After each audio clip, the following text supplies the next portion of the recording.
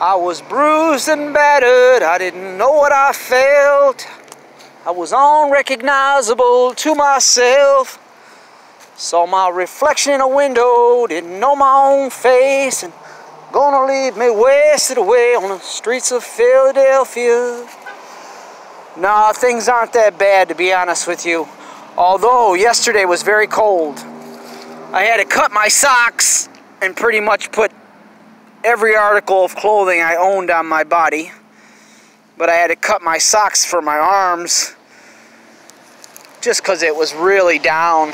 But when I got out of my hotel, like I normally don't stay at one location this long, but I was waiting for the temperature to kick up a little bit, which it has. Can you feel it? Ha ha ha.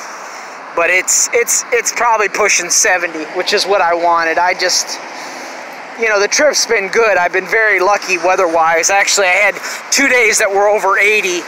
I've been out, roughly speaking, about 20 days, and got to go back to Cleveland shortly.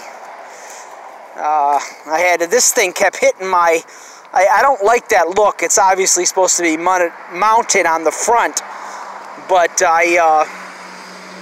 it kept tweaking this cord, and the way these brakes are designed, it was just enough to pull this over, and I got sick of that noise.